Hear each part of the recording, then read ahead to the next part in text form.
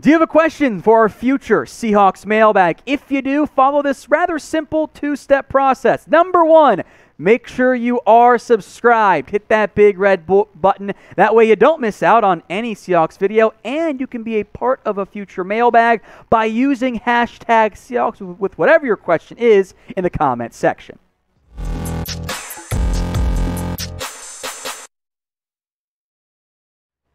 Another way to get your questions on the show is to respond when we put up our community polls here on the channel, asking for all questions, which you can only see if you are subscribed. Let's dive in then to our first question from Braxton Brower.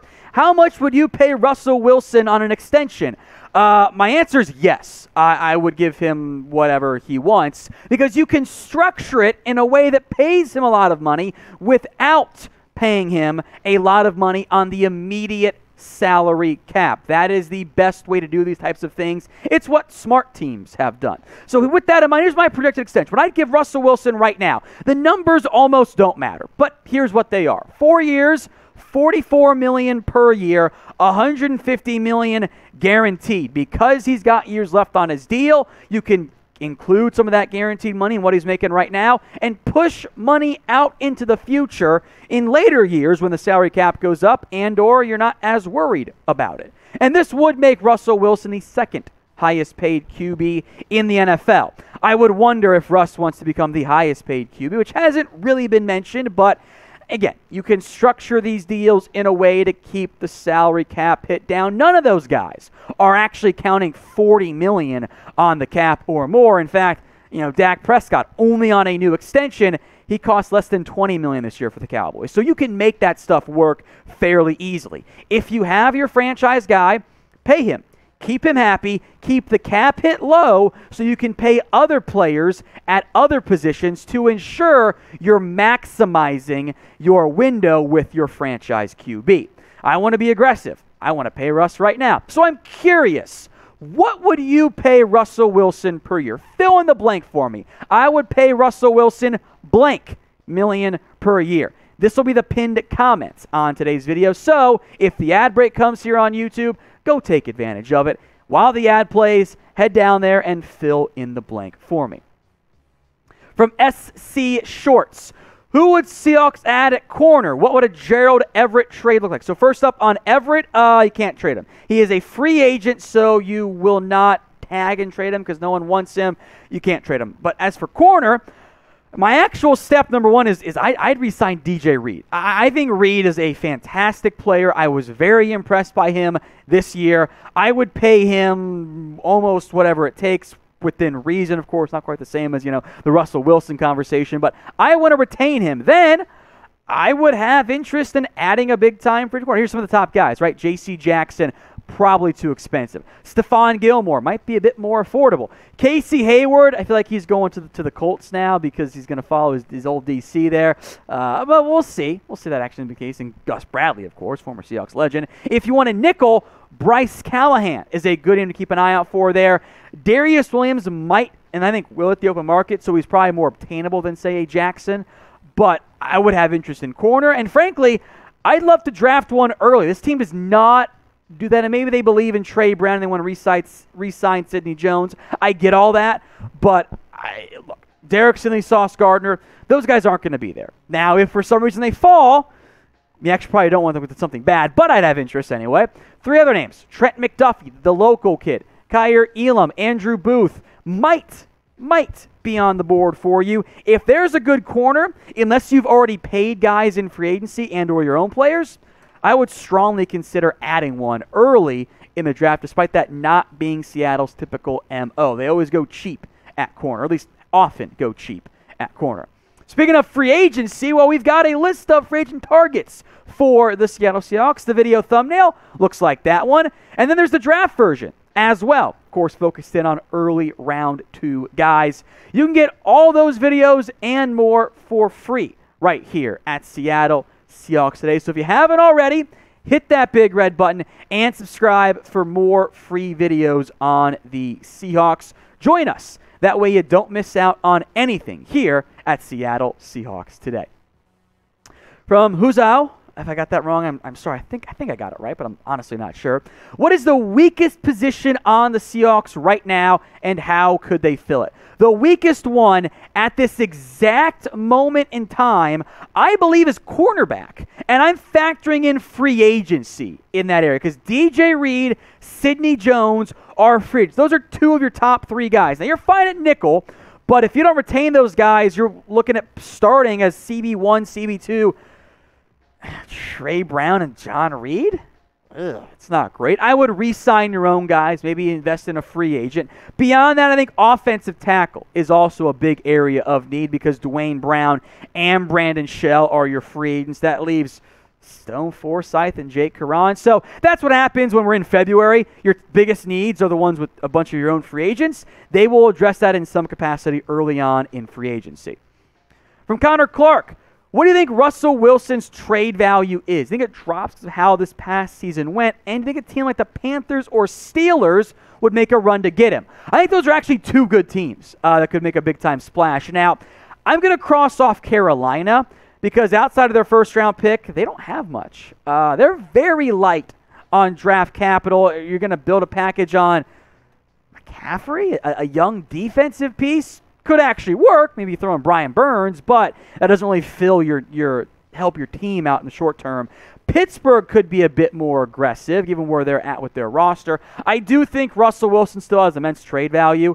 Yeah, this year was a bit of a down year, but Pittsburgh's staring down starting Mason Rudolph. So getting a top 5, top 10, top 12, whatever QB, that carries value. Now, I'll throw in Devin Bush as a trade idea, 3 firsts and a player. A little bit less than the 3 firsts and 2 guys or 4 early picks and a player that the Texans wanted for Deshaun Watson because Russell Wilson's older. And Devin Bush would make sense for Seattle because in this scenario, I think you're probably moving on from Bobby Wagner because you trade Russ, you're going to be rebuilding in Seattle. So as it relates to Wilson, remember, don't trade, pay him, keep him. Is he a top 5 QB? Type in a Y for yes, he is, or type in N for no. Look, a Russell Wilson trade idea. From Yasher, best Wilson trade deal. Eagles get Wilson, Seattle gets Jalen Hurts and 2 firsts. If you believe Jalen Hurts is a franchise QB, then yes. I don't really think that he is, so this is a decent-ish offer, but I still think you're looking for a better franchise QB than Hurts. I think he's a top 20-ish guy, but he's not enough for your franchise. And I think he can be a good player for you, but you're probably going to be trying to move on from him. That doesn't really, get you enough then from that perspective. All right, from Braxton again, does Russell Wilson win MVP next year? Who will be our new offensive line coach? So we'll focus this here on the offensive line side of it. That's going to be the plan here. I don't think they've officially done it, is that Andy Dickerson is going to be promoted to the offensive line coach. Andy Dickerson this past year was the run game coordinator for the Seattle Seahawks. Now, this is noteworthy because he comes over from the LA Rams in the past as well. So this indicates to me this was a Shane Waldron type of move, that he wants to get his guy in there as the offensive line coach and as the run game coordinator as well. And the run game was pretty damn good down the stretch this year. As for MVP, you always put Russ in the MVP candidates, right? Because if they make a deep run, this is the year he gets a vote for NFL MVP. Other guys to watch, it's always the quarterbacks. Sorry, Jonathan Taylor and Derrick Henry, you're not going to win the award. Patrick Mahomes will always be in it. Josh Allen will always be in it right now. Rodgers, if he plays. And I'll throw in Justin Herbert as the popular pick this year because that's how young QBs often get hyped for the award. Now, if you want to bet on MVP odds, real odds, they'll be available on BetUS. Plus, of course, the Super Bowl going on Sunday. 125% deposit bonus. Chatsports.com/bet. You got to remember to use the promo code, though. Seahawks125. When you put down $100 minimum, BetUS will hook you up with 125% deposit bonus. You can bet on the game. There are all the prop bets available, and, of course, the game itself. Rams minus 4.5. I already bet on the Bengals money line to pull off the upset. Some nice return on your investment. And if you want to get wild, go do some prop bets. How about Rams score first? The Bengals are the underdog. They're the comeback kings. Over 6 total sacks. shoot, the Rams might get the 6 sacks by themselves. And I think Hendrickson will get one for the Bengals as well. And I'll go on the Gatorade color being purple. Always just a fun bet to throw down there. -140, -160, +450. That's just a fraction of the wide odds available on BetUS. So again, $100 down when you use promo code Seahawks125 at chatsports.com/bet gets you a 125% deposit bonus. From Dat Fat Rat, what are the defensive tackle options for Seattle in the draft? Good question. If you're looking at like with your second round pick in particular, 5 names to keep an eye out for. Jordan Davis, do you want a big-time run stopper?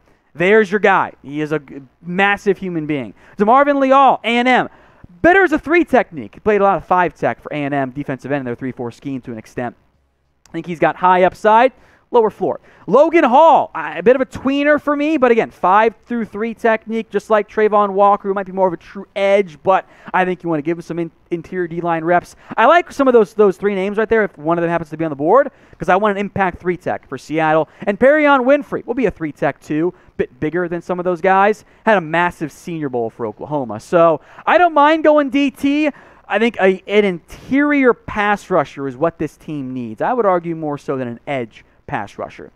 So what do you think it is more important, because I got the answer, by the way, for Seattle to get right? Type in D for draft or type in F for free agency. I think it's free agency because of all their cap space and lack of draft capital, but let me know what you guys think in the comments section.